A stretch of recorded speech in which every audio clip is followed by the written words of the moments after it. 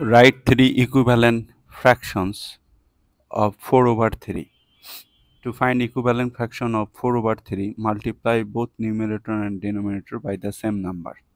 Okay, the value of n start from 2, then 3, 4, 5, like this. So let's start with 2. Multiply numerator by 2 and denominator by 2. So you are getting 8 over 6. Then multiply numerator and denominator by 3, you are getting 12 over 9. Multiply here numerator by 4 and denominator by 4, you are getting 16 over 12. These three fractions are the equivalent fraction of this fraction. These all four fractions are equivalent.